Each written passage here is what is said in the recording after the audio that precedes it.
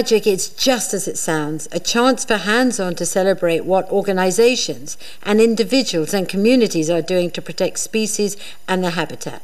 And we've stretched our coverage to include stories from the bird and marine world. If you're expecting loads of low-tech thinking, think again. Many of the ideas in this programme use the latest in communication technology, so keep watching. There may be something you can do.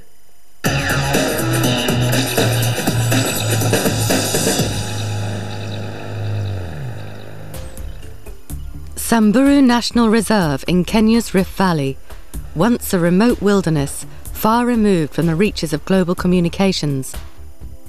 Now, development of the mobile network means even the wildlife is getting connected.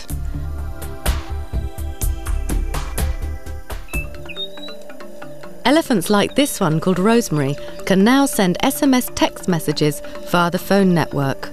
A unit with a SIM card around Rosemary's neck will transmit on the hour, every hour, her precise coordinates as a text message. This means researchers can identify and conserve areas the animals use. It also helps avoid clashes between elephants and farmers. Save the Elephants teamed up with Safaricom, a subsidiary of Vodafone, to develop the GPS-GSM technology for wildlife tracking in Kenya. For the past 11 years, Ian Douglas Hamilton, leading expert on African elephant behaviour and founder of Save the Elephant Foundation, has been monitoring Samburu's 900 elephants using ever more sophisticated tracking collars.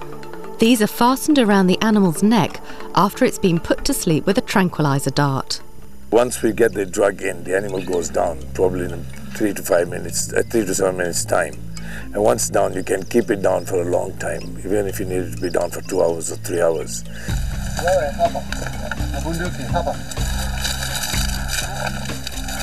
Here you've got a complete suite of everything that we've been using for tracking elephants, from the most primitive technology of 11 years ago, right up to the most up-to-date collars. This is an old one which is just purely a beacon collar, and a little beacon bleeps there, and you can track the elephant from the air with the Yagi antenna.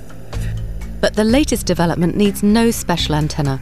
It hitches a ride on the mobile phone network whenever the elephant is in range. We have another type, all deployed on the elephants, which uses GSM technology, and that's actually our latest technology. And these use a cell telephone on the elephant to actually send text messages of the elephant's position. Out it comes an SMS message. So here's an example of a message that has come as an alert from Genghis Khan, and it shows the time that this fix was taken, the latitude, the longitude. It also indicates that this is a zone violation fix, and this is a kind of message that is sent to Kenya Wildlife Service patrol rangers. It can also be sent to a farmer and alert them that the elephants are coming, thus allowing him to use deterrents such as making noise to drive the elephants away and potentially avoid conflict.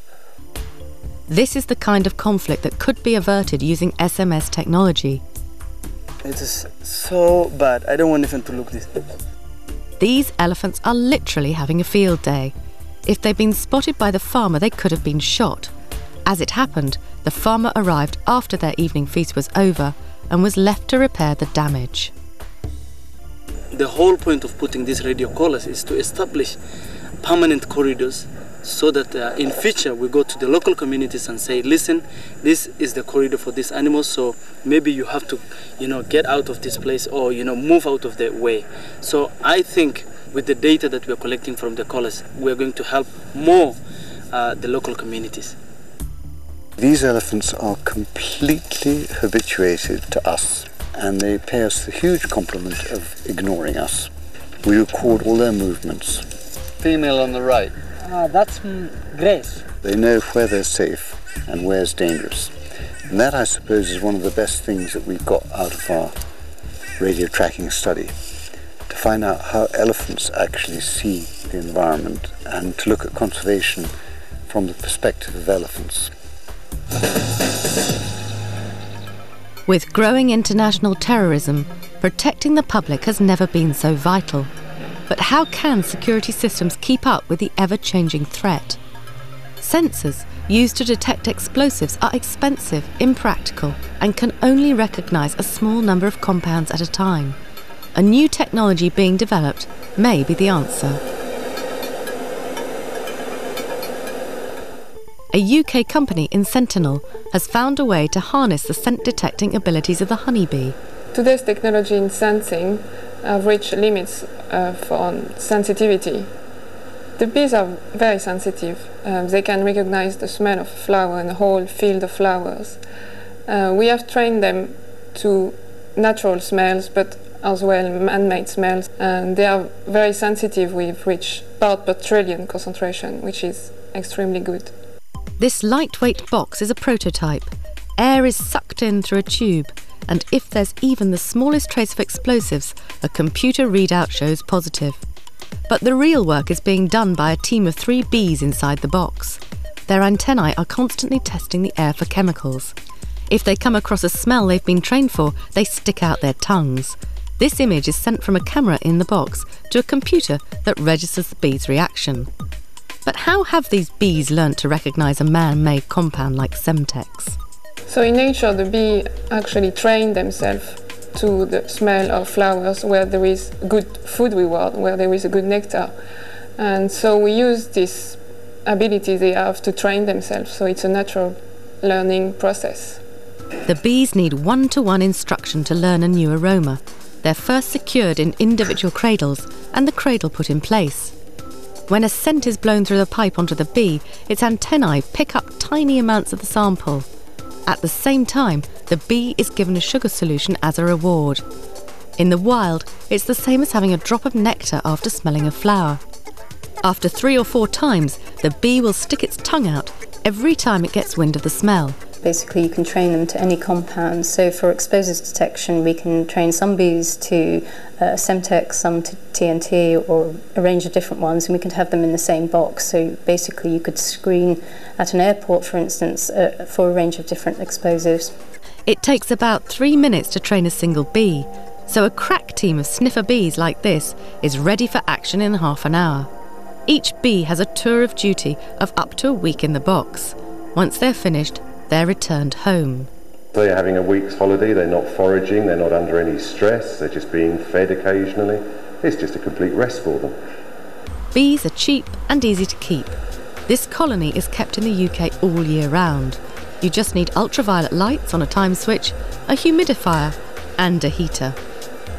In the winter, bees are fed with frozen pollen and sugar water.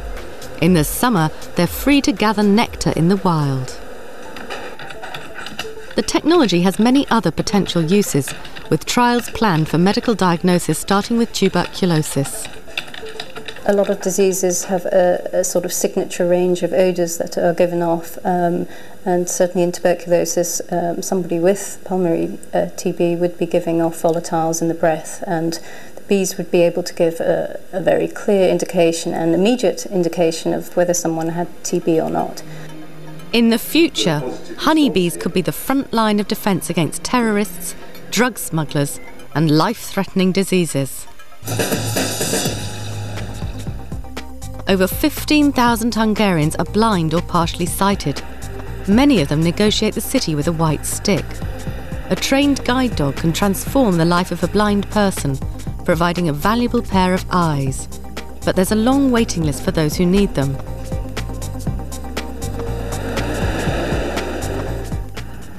If you can't see, the city can be a dangerous place. The safest way of getting around is with a dog, but this is no ordinary animal. Unfazed by crowds and traffic, Benza knows his way around the Budapest public transport system. A tram is no problem. The metro's no trouble either. Benza can get his owner Berkey Baxi to his eye appointment on the other side of town. He helps me get to work, to school, to my parents. He helps me in every situation.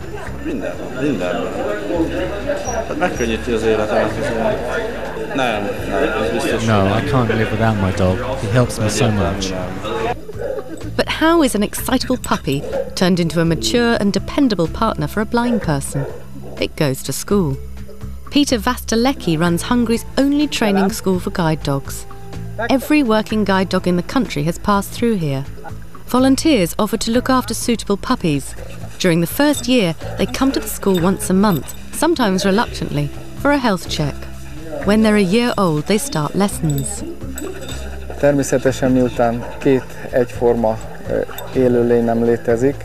No two dogs have the same personality. It is just like a marriage.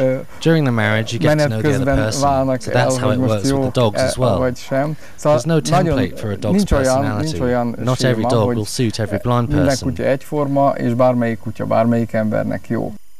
Itt ugye olyan szempontok is szerepelnek, hogy mekkora a termete az embernek és a kutyának, milyen a habitusa, milyen a lelki beállítottsága, érzékenyebb, finomabb, vagy pedig határozottabb, markánsabb egyéniség. Ehhez próbáljuk megfelelő módon igazítani a kutyát. Rengeteget tudnék erről beszélni. Egy évben 20-25 kutyát tudunk We train 20 to 25 dogs a year, but this is actually only a third of the number of dogs we need. Háromszor ennyire volna igény. Built under the communist regime, the training course has many of the obstacles the dogs have learnt to handle, even a dummy-level crossing. Here, the dogs learn to avoid potential hazards for their owners. Bertalan Hubayi is 80 years old. He's been blind for 28 years. His third guide dog has died, and he's here to meet his new friend. Hát csak annyit, hogy a német juhászok azok inkább olyanok voltak, hogy ha bármi I had two German Shepherd dogs, both female, and the third was a Labrador, and I will receive another Labrador. The first two, the German Shepherd dogs, are not as friendly. They're really strong, and they did save me, but the Labrador is a family member, with a personality, and they're very calm and very honest, so they are different. Mindegyik a teljes, a család, ő a fő családtag nálunk, na, ez az igazság. There's still a waiting list, but support from the Vodafone Foundation has doubled training capacity at the school, giving twice as many blind people the gift of independence. This building is home to a colony of predators that drink human blood, the leech. Historically, it was believed that bloodletting using the leech's natural thirst had great health benefits. Modern medical science dismissed the ancient practice as primitive quackery, but research is now showing the ancient medics were right, and the leech is once again being seen as a medicinal tool. The leech lives in damp areas and feeds on the blood of passing animals, but its painless, blood-sucking ability is what makes it useful to doctors to help promote the flow of blood after surgery. The leech is designed for collecting blood, so when areas got traumatised, say for burns, they do a skin graft and maybe the skin flap won't take quite as well, so you have blood underneath it. They use the leech then to create an artificial circulation so the area can repair itself. It bites, it feeds, takes the blood away, coats the area with a sort of a non-stick agent for blood. It delivers a flowing agent, anti-clotting agent. They can't replicate that in modern medicine yet. Biofarm in South Wales is the first leech breeding farm in the world, producing 50,000 leeches each year. They go to all the burns and plastics hospitals in the UK. Literally, we supply nearly everywhere in the world. The leeches need an external skin to attach to, so they think they're biting on something and getting the blood through it. So it's collagen sausage skin. We just knock one end, and then we just fill it with the warm blood. They can taste that there's blood through the other side, so they will latch on and bite onto it. The leeches will gorge up to 5 times their body weight before dropping off and lolling about in a bloated state. Then they're not fed for 6 to 9 months, so they hunger for blood when finally used in hospitals. By harnessing the natural greed of these parasites, thousands of patients have had their body parts saved. And with the growing acceptance of their medical use, many more people will benefit from the leech's bloody thirst. Switzerland, a country famous for things running like clockwork. When the Swiss began conservation of their forests were protected. Indeed, Swiss attempts at conservation have been so successful, many large herbivore populations are booming. It's attracted wolves from neighbouring Italy, who cross the border in search of prey. Swiss farmers have turned to a surprising ally in a bid to protect their flocks. In 1995, we had the first wolf in Switzerland again, and it came back not only because it reproduces well, but also because it actually does find the space and the food again. The return of this predator is great news for conservationists, but not for livestock farmers. Last year there were 4 attacks. The first time 6 deaths and 10 injured. Second there were 10 dead and 20 injured. Then smaller attacks with 1 or 2 deaths. Although not a direct threat to humans, the wolf is an opportunistic hunter and livestock is a soft target. To protect their herds, some farmers are using a traditional method, large Maremma dogs. But farmers in flatter, more populated areas find a more placid animal works better as a guard. One of the first days that the goats could go without a shepherd up to the mountains, a wolf hit one goat and he is eaten. And after this I thought we must look for something, and there are donkeys or dogs to choose, and I preferred donkeys. A donkey will instinctively chase away dogs and wolves when it feels threatened. And it doesn't need a long period of training. After a short time getting used to being part of the flock, it'll protect them. Also big dogs, when it's coming too close to the goats, they go and try to hit him. For us it's better to work with donkeys because there is less danger that somebody, a tourist, will be beaten or hit, and donkeys are quieter. It's a triumph for conservation. Whether they choose dogs or donkeys to guard their flocks, the farmers hope to live in harmony with the wolf. In upland Laos, the traditional method of farming is a shifting cultivation system that allows the land plenty of time between crops to recover nutrients. But population pressure has shortened these fallow periods. This has meant loss of soil fertility and lower yields for the already poor rice farmers. By growing grasses known as forages to feed their animals, the farmers are now discovering a new cash cow. Livestock here has traditionally been kept at subsistence level and fed on agricultural waste. A project supported by CIAT, the Centre for International Tropical Agriculture, has encouraged farmers to grow forage crops as animal feed. Its success has changed attitudes to livestock. It was only later on they actually realised that not only were they saving time, but their animals were growing quicker, they were reproducing more, and they were healthier. So they changed from being keepers of livestock into being producers of livestock that they could sell and make money. The project whittled down around 600 species of potential feed crops to find 7 crops best suited for feeding livestock in northern Laos. This is the guinea grass. It's very good in the wet season. They grow very fast. This is the only legume from the 7 variety of the forages. This is the Brachyria brisanta marandu, and this is very good feed in the dry seasons. So this is one of the best Brachyria variety, Brachyria hybrid mulatto. This is the Napier grass. It's very good feed, but it needs more management in terms of cutting, and also it needs more fertile soil. So to expand the area, most of farmers prefer to use the cuttings from the forages. So like from one bunch of the forage, they can have about 4 or 5 cutting, so they can expand to large area. Farmer Neng Lo Lee and his wife have abandoned upland rice production altogether and now concentrate on growing a range of forages and legumes. Their animals have grown fat. When I bought him, he was quite thin, but when I compare his body now, it's 2 or 3 times bigger. ไล่ฮับไล่ใจที่อันนั่นก้อนหน้าที่อันยังบ่ทันปลูกอันพืชอาหารสาธารณะ forages, I didn't know how I was going to manage. We had nothing to raise livestock on. เพราะว่ามีแต่พาลูกเมียไปถางป่าเฮ็ดให้เท่านั้นเพราะว่า What I did was take my wife and children to the fields.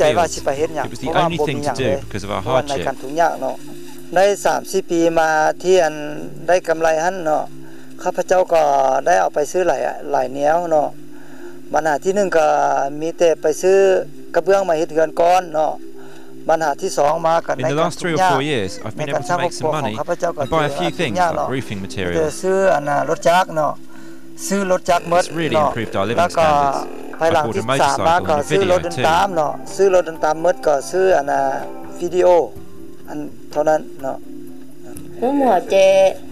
After everything has been sold, we have to reinvest some of the money. But we'll use the profits to buy clothes for the children, and any left over to buy things we need. They eventually sold their buffalo for $980. There are many ways in which farmers are making money. The first one, obviously, is selling livestock. Later on, they might get into reproduction, producing their own. But that initial entry point is often to buy skinny and sell fat.